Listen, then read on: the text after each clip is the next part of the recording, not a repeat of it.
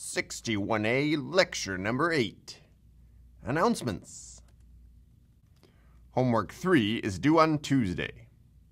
There's a homework party tonight, Monday at 6:30 in 274 Corey Hall. The tutors will be there ready to help you out. Midterm 1 is this Thursday in various locations across campus. You'll receive an email on Wednesday telling you where to go. Office hours this week have topics related to the midterm. So if you look at the office hours calendar, you'll see that at 3 o'clock today there will be some discussion of environment diagrams. You can come and ask any question you want during office hours, but we'll just have some themes so that people with similar questions come at similar times. Entries in the completely optional HOG contest are due a week from today.